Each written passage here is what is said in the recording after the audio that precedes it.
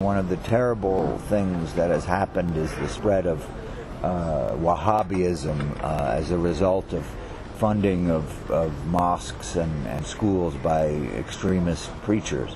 But it's worse when the West doesn't act. And so in Bosnia and Kosovo we acted early enough to prevent these people from getting a real proper foothold. In Syria, they're getting a real proper foothold. In Iraq, in the chaos of after Saddam fell, they got a real foothold.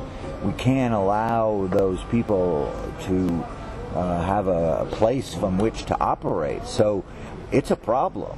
It's a big problem in the world. All I'm saying is that I don't think it's worse here than in other parts of Europe as far as Syria is concerned. If you're asking about some of the things you've investigated, you know, that's troubling, and all you can do is hope that you know, the people here don't get sucked in by these false prophets.